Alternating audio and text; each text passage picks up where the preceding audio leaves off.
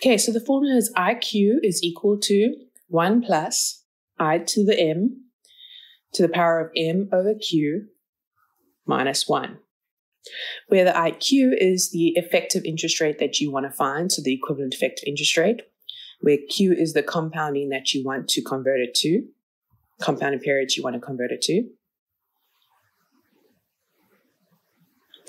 IM is the one that already came in, so it's the compounding periods that it was already written as. And you need the effective interest rate for it. So it was given to you nominal, you would have to still convert it to effective. So it's the effective interest, again, the one that you have, where M is the compounding periods of the one that you have.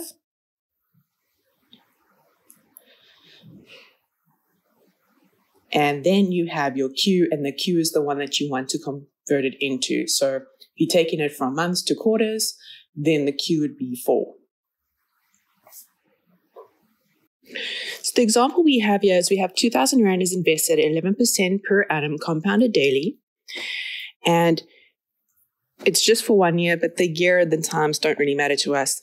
What is the monthly effective interest rate? So once again, 11% per annum compounded daily, and we want to convert it to monthly. So the moment you see that and you see you want to have a conversion happening there, and it's to do with compounding periods, and it's the interest rates that you want to convert, you would use IQ is equal to 1 plus IM M divided by Q minus 1. So that's the formula you know you're heading for. What do we have? So we have I365. Well, we're going to have it because we have the J written as 11% per annum compounded daily. So that's a quick conversion we can make, because remember, I365 is just your nominal interest rate divided by 365. And it's your nominal interest rate in decimal fraction notation, so it's 0.11 divided by 365. So we have our M, it's 365, and we want to convert it to monthly. So we have our Q is equal to 12. So let's go ahead and just write that down. We have I12 is equal to 1 plus I365, 365 divided by 12, minus 1. And now we can sub in what we know. So it's 1 plus 0.11, 365, 365 divided by 12, minus 1. And now we can just solve this on our calculator. And that is going to give us 0.0092074, etc. Which, when we are now going to look at it in percentage, we just multiply that by 100. And if we multiply that by 100, that is 0.92% monthly effective. And we round off to 2 decimal places there, because in this module, 2 decimal places is just fine for the finance and stuff. Just a reminder that when you get it in your formula, it's in decimal fraction notation, so it comes out in your formula as 0.0092. But when you're talking about it, when you're having discussions, you would automatically convert it to percentage, just multiplied by 100 with the 0.92 monthly effective. And one further reminder, remember, the moment you see like compounding daily and you want to look at it in compounding monthly, you're going to use this formula. IQ is equal to 1 plus IM, M over Q minus 1. So we have another example, and it says, if the quarterly effective interest rate is 2%, what is the nominal per annum rate with monthly compounding? So again, this is giving us a hint that we want to use the equivalent effective interest rate formula, because we have quarterly effective interest and we're looking to change it to monthly compounding. So that again is a glaring sign of the formula that we need to use. So let's write down the formula again. It's IQ is equal to 1 plus IM, M over Q minus 1. Now, what all do we have? So we have 2% quarterly effective. So this is already an effective interest. So we already have I4 is equal to 0.02. Why 0.02? Because it's 2% divided by 100 to write it in our formula. So remember decimal fraction notation. So it gave it to us as an effective interest rate there. Then it asks us for the nominal interest rate. So it's asking us actually for J if compounding was monthly, which means we first need to find out what I12 is before we can go back and get the nominal interest rate for it. So to find I12, we're going to use the formula that we wrote down. So we have I12 is equal to 1 plus I4, 4 over 12 minus 1. And now we can just substitute everything into there. So we have 1 plus 0.02, 4 divided by 12 minus 1. And we can put that into our calculator. And that's going to give us 0.00662, etc. But remember, you want to get the nominal interest rate. So we will have J is equal to I12 times 12. Because remember, J is equal to IM times M. And that is going to give us, so we times it by 12, 0.0794, etc. And once again, when we're doing this, when we're talking about it, we want it in percentage. So let's just multiply it by 100. And that's going to be 7.95% per annum compounded monthly. And we just rounded it off to 2 decimal places here. So here we had to first convert it to the equivalent effective interest rate, and then we took that equivalent effective interest rate and converted it to a nominal interest rate to get the nominal interest rate that we were looking for. Okay, so we have an example which is institution A's lending rate is 11% per annum compounded daily, and institution B's lending rate is 15% per annum compounded monthly. And it says, at what institution should you take out a loan? Motivate using the equivalent effective interest rate. So there is numerous ways that you can actually go about solving this, but it tells us to use equivalent effective interest rates. So we're going to do that. Now, for equivalent effective interest rates, your formula is IQ is equal to 1 plus IM, M over Q minus 1. So that's the formula we'll use. And we'll use this formula because both of them are like compounded daily and compounded monthly. There is no continuous compounding. Remember, when there's continuous compounding, this formula changes. Okay, so that's the formula we're going to use.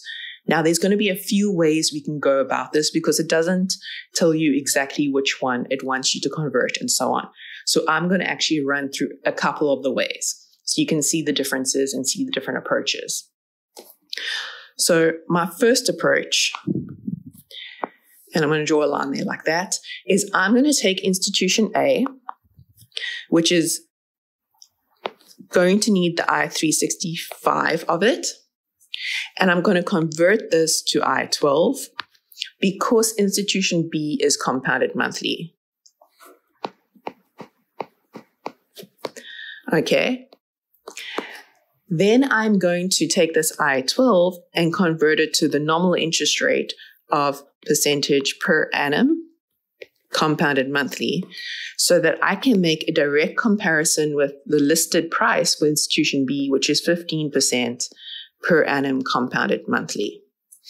So the idea is to take the nominal interest rate, the original nominal interest rate, which is J is equal to 11% per annum compounded daily, convert it to its effective interest rate, convert that effective interest rate into the equivalent effective interest rate compounded monthly, because that's the compounding that B is in, and then convert it to the nominal interest rate representing that compounding monthly, because then we can directly compare it to the nominal interest rate there. It seems a bit confusing at first, and I understand that it is going to be a bit of a challenge at first to go through it and see the process, but that's what we're going to do. So step one, we take institution A's nominal interest. So J is equal to 11% per annum compounded daily. And we say, okay, well, that in all our formulas, we need the effective interest rate. Because remember, when we work with formulas, it's the effective interest rate. So that's 0.11 divided by 365. Where did that come from? Remember, IM is equal to J divided by M. And now we're going to convert it to I-12. So we're going to need the formula, which is, again, we've written this down already. IQ is equal to 1 plus IM, M divided by Q minus 1. So we have I-12 is equal to 1 plus I-365 divided by 365 divided by 12 minus 1. Now we can sub in everything that we know.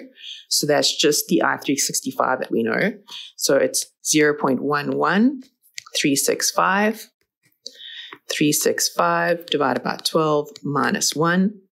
Again, if you're a bit lost wondering where that comes from, it comes from over here where we made the conversion. And now we just put it into our calculator. And we're going to get 0.00920, etc. We don't round off now. So remember, we only do the rounding off right at the end. So our next step is we're going to take this I-12 and write it as a nominal interest rate, which is per month. So compounding per month. In other words, per annum compounded monthly. How do we do that? So once again, we have the formula that J, and I'm using the wrong pen, hold on a second. J is equal to IM times M. So that's I-12 times 12. Why the 12? Because we converted it to 12 because we want our nominal interest rate to be represented in compounding monthly to match the institution B's compounding. And now we just put in our values. So that's 0.090, 92, etc. Remember, that's still in your calculator. You're going to multiply it by 12, and you're going to get equal to 0.11048, etc. But we do want it in percentage so we can make a direct comparison. So we're just going to multiply it by 100. And at this moment, so we can now say J is equal to 11.05% per annum compounded monthly. Bearing in mind that your actual answer was 11.04889861, etc. But we round off to 2 decimal places in this module. So, round it off, it's 11.05% per annum compounded monthly. And now we can make, a comparison between the 15% of institution B directly. So remember, B's was 15% per annum compounded monthly. And now the fact that they have the same per annum compounding means we can just directly compare the percentages and be like, okay, well, we want the one that's lowest because we're taking out a loan. So we say, okay, institution A is the one that we want. Right. Next, we're going to try just a slightly different way. So here we converted the I-12 to the nominal interest rate to make a comparison.